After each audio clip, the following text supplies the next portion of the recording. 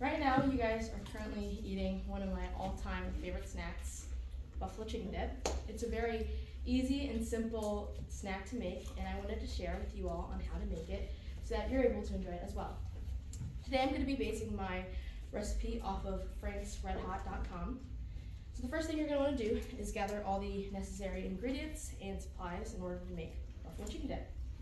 I'm going to be using a baking dish, 8x8 specifically, half a cup measure cup, some utensils, canned chicken, 1 8-ounce brick of cream cheese, ranch, dry ranch, shredded cheese, specifically Colby Jack, and hot sauce, or your choice of hot sauce. I'm using Frank's Red Hot mild sauce. So the first thing you're going to want to do is have your cream cheese, and it's most likely going to be hard because it's going to be in the fridge. So usually I will pop it in the microwave for about 30 seconds to a minute to make sure it's softened and it's easy to mix with all the other ingredients. I've already preheated it, so that first step is done. Next thing you're going to want to do is have your canned chicken, and you're going to dump it in. It's probably going to have some liquid in it, so it's best if you pour it in the sink. I've already done that, so that's out of the way. And then you're going to want to mash all the chicken together and mash it into smaller pieces. Mash into smaller pieces so it doesn't have big chunks and it creates more of a dip-like texture. Now, if you guys have ever wondered why the word buffalo was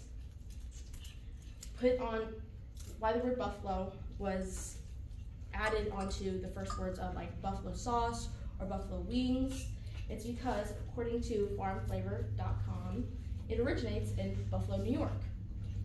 So I think the story is Teresa and Frank Bellissimo. They had a bar, and their son, Dominic, ended up coming into the bar one night, and he asked his mom, Teresa, to make him a snack. So she ended up whipping him up some wings, and she created a sauce, and they ended up calling it buffalo sauce. So that is where the word buffalo is derived from. It's from that night, and also because it was created in Buffalo, New York. The next step after mashing both of those ingredients together is you're going to grab your shredded cheese, and your half cup measure cup, and you're going to pour the shredded cheese into the measuring cup. And I suggest pouring it over so you don't make a big mess. And then, not wanting to come out. Okay. And then you're just gonna dump it in, and you're gonna repeat the process with your ranch and your buffalo sauce. It doesn't matter which one goes first, so I will do the buffalo sauce first. Just gonna pour half out.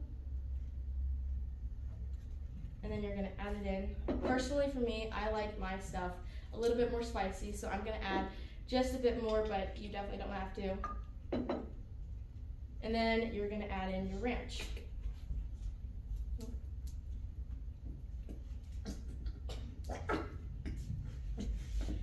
And it'll probably make some funny sounds.